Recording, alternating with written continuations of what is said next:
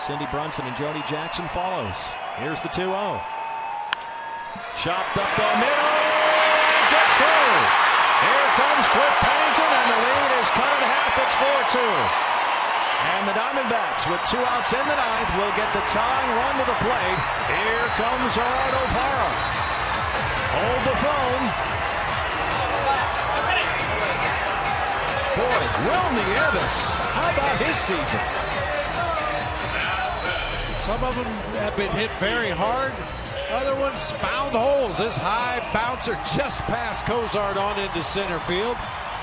Cliff Pennington scampers around to score the 2nd run of the game for the D-backs. Oh, for a long ball. Parra began.